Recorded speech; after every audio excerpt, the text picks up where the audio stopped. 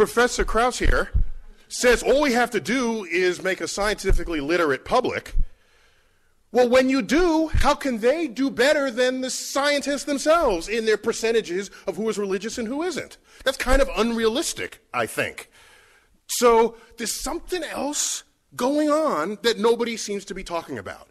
That as you become more scientific, yes, the religiosity drops off, but it asymptotes.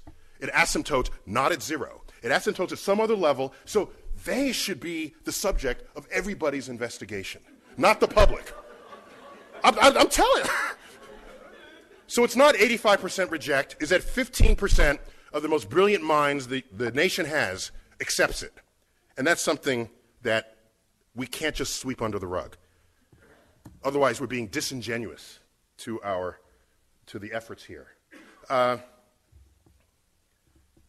And I know I'm standing between you and lunch here, so let me try to go quickly. If you don't think, I think Newton is one of the most brilliant, the most brilliant ever to sort of walk the earth. And I'm not alone in feeling this. This is his statue in Trinity Church in Cambridge, and he's through the open doorway there. And so you get close to the statue. He's without his curls here. I was deeply upset by that. I thought he was like really trendy with his long hair. But apparently that was probably just a wig at all times. You look at the base of the statue, loosely translated, of the genus of all who have ever been human, there is no greater intellect than this man. And so I'm not alone in this sentiment. And this man wrote those words. So, but let's move on, because there's more to talk about here. We don't have to stop at Newton. Let's go to Christian Huygens, all right?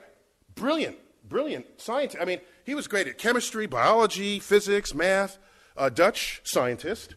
And he died the year that this work was published, one of my favorite works of science writing, and it's Cosmotheros, which is an exploration on the likelihood of there being life on the known planets, using the available knowledge of the day. So, for example, they knew that, by the way, Huygens was the first to identify Saturn's ring as a ring.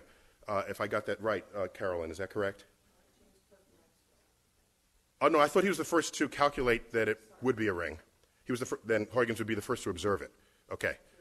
We have Madam Saturn here in the room, in case you don't know. Okay. My colleague Carolyn Porco, who we'll be hearing from later, I've just been told. But anyhow, so Huygens, brilliant fellow, and one of the probes on the Cassini spacecraft was called Huygens, a European probe that descended to the surface of Titan.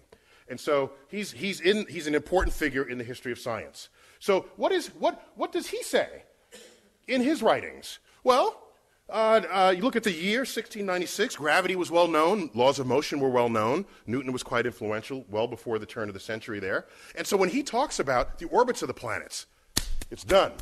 Talks about the moons of Jupiter, done. Talks about the new rings around Saturn, done. It's all fine. But when he talks about biology and life, something that's not well understood then or today, boom, there goes his references to God. But references to God were nowhere else in those writings. Nowhere else. He says, I suppose nobody would deny but that there's somewhat more of contrivance, somewhat more of miracle in the production and growth of plants and animals than in lifeless heaps of inanimate bodies. For the finger of God and the wisdom of divine providence is in them, much more clearly manifested than in the other. He doesn't say that about the orbits. We're done with the orbits, as Mike Shermer had noted. We're done. He's in a place where nobody really has the answer. So he invokes, this is intelligent design once again. Pure out, flat and simple. So, you know this story. I have to tell it because it's just great. All right? So Laplace, Pierre Simon de Laplace, at the end of the 18th century, wrote a 5-volume tome on celestial mechanics. A brilliant piece of work. It's there. It weighs a lot on the shelf. And what it does is it takes Newton's laws of gravity and brings them into a full expression with the hammer of calculus. Okay? He brings all the armament of mathematics to bear on the laws of physics that were put forth by Isaac Newton. Isaac Newton only touched on them.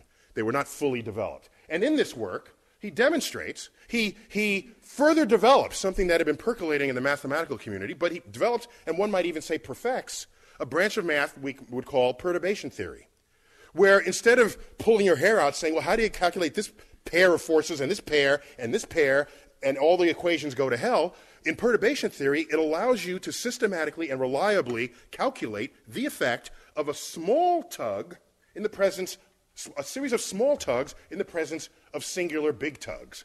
And that's kind of what what's going on in most of the solar system. And when you do that, and you do that properly, you can demonstrate, notwithstanding effects of chaos, which have other timescales related to them, you can demonstrate that, in fact, the solar system was stable beyond the predictions of Isaac Newton. So, he figures this out, does not invoke God, because he figured it out. And in a story that may be apocryphal, but I see more in support of it than against it, this time coincides, of course, with the era of Napoleon, Napoleon being French, and Laplace being French. No translation necessary. Napoleon, if you visited his library, it's not just sort of books of world history and battles, it's engineering books, it's physics books. This man wanted to know where his cannonballs would land, all right?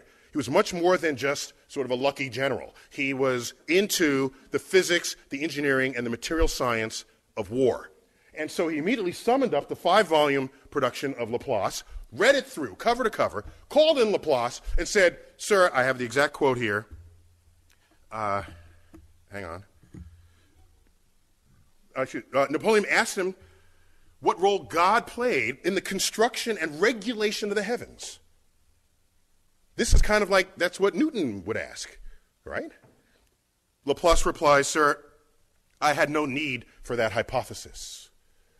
And so what concerns me now is, even if you're as brilliant as Newton, you reach a point where you start basking in the majesty of God, and then your discovery stops.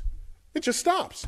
You're kind of no good anymore for advancing that frontier, waiting for somebody else to come behind you who doesn't have God on the brain and who says, that's a really cool problem, I want to solve it. They come in and solve it. But look at the time delay. This was a 100-year time delay. And the math that's in perturbation theory is like crumbs for Newton. He could have come up with that. The guy invented calculus just on a dare, practically. When someone asked him,